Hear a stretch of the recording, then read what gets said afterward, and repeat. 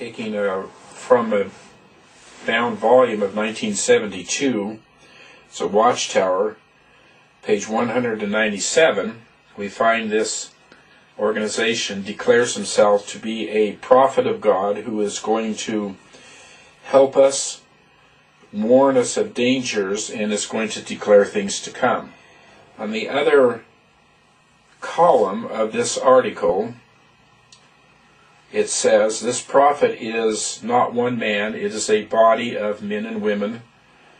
It was known as International Bible Students, and today they are known as Jehovah's Christian Witnesses. It goes on to say that this prophet group is going to be commissioned. And of course, God is the one that does the commissioning. And it's easy to say that this group acts as a prophet of God. It's another thing to prove it.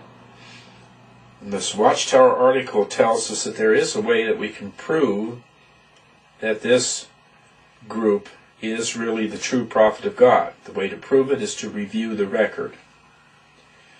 So that's what we're going to do. We're going to review the record of this prophet, this organization that claims to be a prophet. There are many times that this group has declared Armageddon to happen. We'll pick 3 or so of the more interesting ones. I'm reading from a book called Millions Now Living Will Never Die. This was put out in 1920 by the Watchtower, and on pages 88 through 90, the Watchtower says that we may confidently expect that 1925 will mark the return of Abraham, Isaac, Jacob, and the faithful prophets of old, particularly those named by the apostle in Hebrews chapter 11, to the condition of human perfection. So, here we have, in 1920, a organization, the Watchtower, claiming that the Old Testament prophets, or princes, Abraham, Isaac, Jacob, Daniel, and so on, were going to be back on earth. And of course, they taught that Armageddon was going to happen about this time. 1925 is the exact time that they predicted. Well, when Armageddon, or excuse me, when the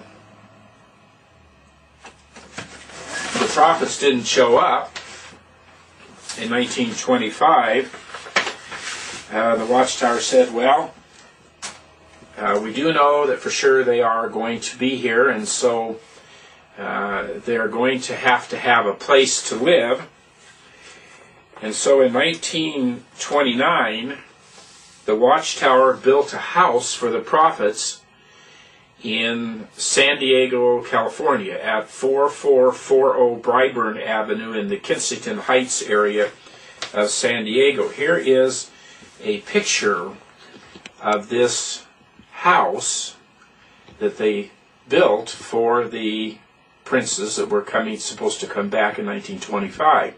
They built the house in 1929, 1930, in the winter of those 2 years. The house was known as Beth Serene, House of Princes. I'm taking this from a Watchtower publication called The Messenger. It's a report of convention. And this is for the year 1931. So the house had already been built, and we have many pictures of this house in here, and it talks about why the house was built. Here's Beth Serene, much talked about house in San Diego, the house of the princes.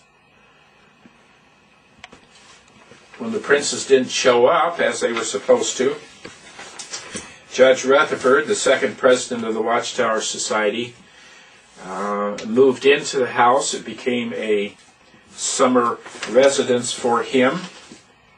Well, these princes never did show up. So that takes care of millions now living will never die. So now we come to the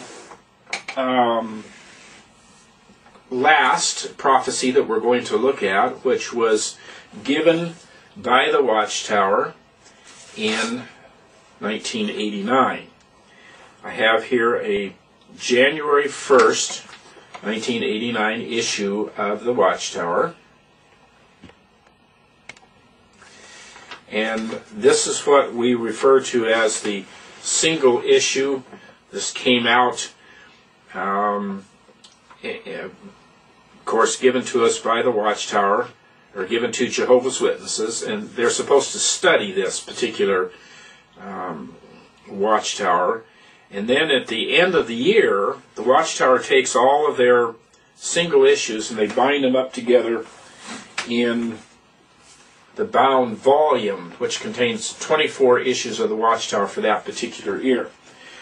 So we're looking at the single issue of the Watchtower of January 1st, 1989. And I'm turning to page 12, and I'm going to read 3 sentences here. This is coming from the Faithful and Discreet Slave class, coming from the Watchtower, God's prophet, God's chosen prophet.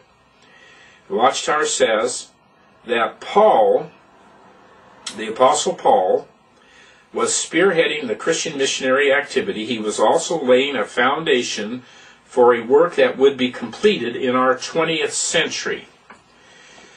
So the Christian missionary work that Paul started in the 1st century was going to be completed in our 20th century. Well, what's the last date in the 20th century? It'd be December, how many days in December? 31? December 31 at midnight of 1999 would be the end of the 20th century. Then, of course, we begin the 21st century. So here is a prophecy that the missionary activity is going to be completed by the end of 1999. And we know that all Jehovah's Witnesses believe that when the work is completed, then Armageddon comes, and then, of course, after that, the paradise earth is restored. Well, the interesting thing about this issue is that when the Watchtower brought out their bound volume, which is, of course, all the Watchtowers for that year bound together, here's what they had to say about that very subject that we were talking about. In exactly the same place that we read from the single issue, this one says that the Apostle Paul was spearheading the Christian missionary activity. So far we're okay. But then they go on to say he was also laying a foundation for a work that would be completed in our day. So they've changed the words. The single issue said it would be completed in our 20th century. This one says it would be completed in our day. In other words, the Watchtower made a prediction, and when they saw that the prediction was not going to come to pass, they changed the words in order to get out of the mess that they were in. According to Deuteronomy 18, we are to not be afraid of a false prophet.